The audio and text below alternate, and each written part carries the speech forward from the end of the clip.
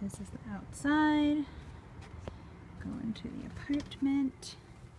It's very messy because I have a friend from Spain living with me. This is where she's staying.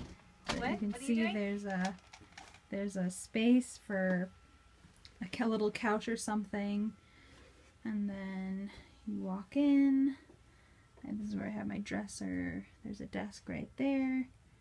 This is where I have my bed. There's an air conditioning unit and lots of light. Is anybody else? I didn't show your face. And then I have extra closet space here. And then this is a closet. And you can see there's space here. There's shelving up there. And then this door opens to a hallway. And this is the kitchen.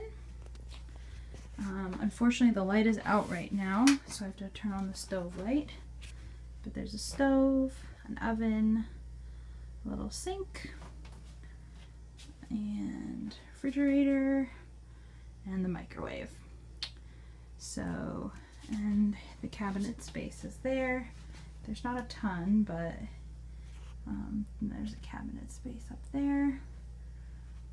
And then, let's see, I'm going to back up.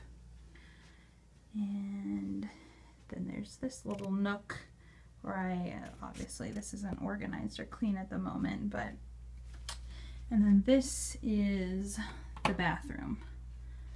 And you can see it's pretty nice. Fairly spacious for the size of the studio. There's the vanity, or the mirror, and there's cabinet space under here, under the sink. And I have another little storage shelving unit.